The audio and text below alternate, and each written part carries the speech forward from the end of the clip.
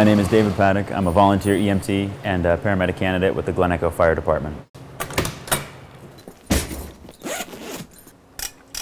We are a combined volunteer and career fire department, which means we have both volunteer members and career firefighters staffing our units 24 hours a day.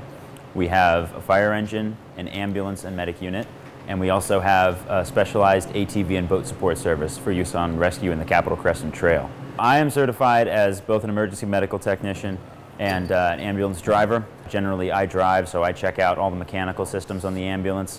When I'm not at Glen Echo, I'm also a full-time student at American University in Washington, D.C. We have a pretty big response area. We respond into Bethesda, Chevy Chase, town of Glen Echo. So we're at Sibley. We had a patient walk up to the station this evening complaining of chest pain. So it's a walk-in, which happens occasionally. They'll come to us rather than us having to come to them. So we took her to the hospital, and she's here now, and we're going back in service. So we're available for another call. I like it here because there's a lot of things that I can do to help my community. The training was free, and it's given me not only a significant resume boost, but also some great memories from my college years that I wouldn't have been able to experience anywhere else.